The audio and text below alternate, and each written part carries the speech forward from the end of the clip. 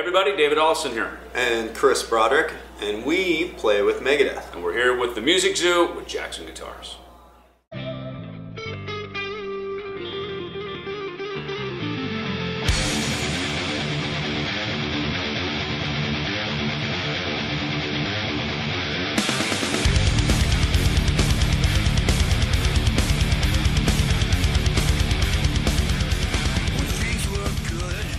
So, this guitar is my baby. I love this thing. It's the result of me and Mike Shannon getting together and kind of me tormenting him with my ideas behind this guitar. We start with the actual shape of the body, which is asymmetrical, but to me this serves a couple of purposes. One, I dig how it looks, and two, it really does help with the balance. Because wherever you want the guitar to sit, you want it to hang low or hang high, it's going to sit right there with this body and where these strap buttons are placed. Next, I'll just kind of move from the headstock back towards the body.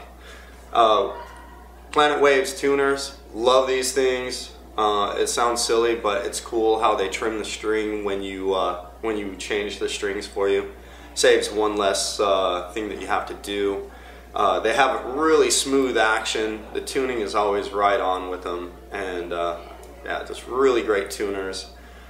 We come here to the back of the neck profile, and this is the one thing where Jackson actually kind of turned me on to the C shape, because I was always more of a fan of a very flat kind of D-shaped neck, and I didn't think I would dig it, but they made me the first prototype, and you know, I hadn't talked to them about the back of the neck or anything.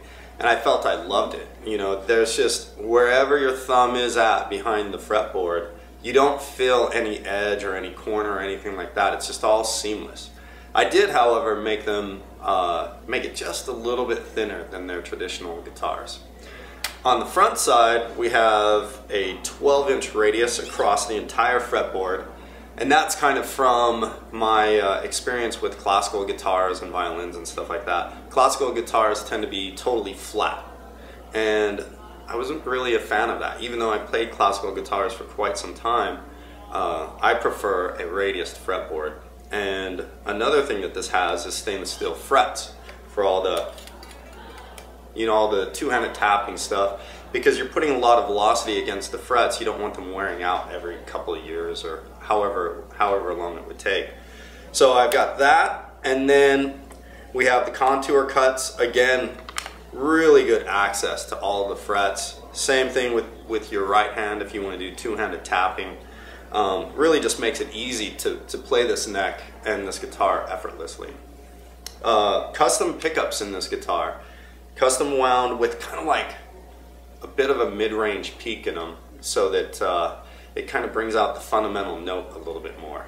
And what I did with these was I had a push-pull volume knob so that you could split them, and so you get a traditional, you know, neck, both, and bridge setting on the switch, and then this will split both of them at the same time, so you can blend those any way you want.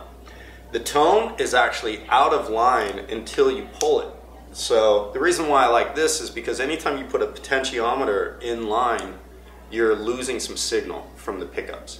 And I didn't want that. I don't use a lot of tone knob, but I figured some people might. So I put it in there. As long as you pull it, it's right where you want it. And then if you push it down, then it's out of line. So best of both worlds there, I feel. Another first for a 7-string is the Floyd Rose Low Pro Edge. I don't know of any other 7-string that has this particular bridge. I love it because it keeps the fine tuners out of the way of your picking. That to me is a big deal. The body woods, we'll talk about that real quick. So we've got quilted maple on top and mahogany back. And to me this is a great tonal combination. It sounds really punchy, but at the same time it's got tons of sustain. And you know, I can't say enough about how this guitar sounds and plays. Last thing, we've got the side mount jack, and I have this actually facing up, but you could put it either way, just depending on what you prefer. I like it up because a lot of times, you know, wireless is coming from up top, makes it easier to put in and out. So there you go. This is my guitar. Another thing that you should know about it is that this is the USA custom version, but you can now get these in the Pro line version as well. So you can get it in either a 7 or a 6. The USA custom comes in transparent red, transparent white, transparent black, solid black, and the Pro line comes in matte black and gloss white. So if you get a chance, check one of these out. I hope you guys dig it. I know I do. I wouldn't have made it this way if I didn't, so enjoy.